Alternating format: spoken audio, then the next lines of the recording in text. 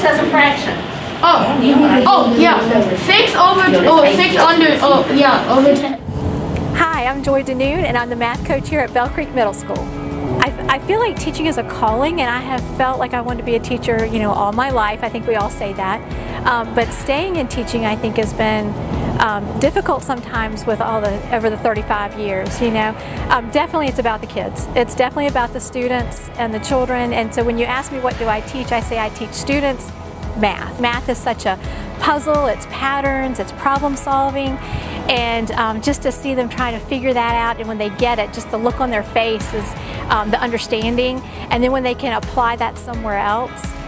So I like to, again, work with just all of them. I think middle school math is so important. I tell them all the time, this is real math.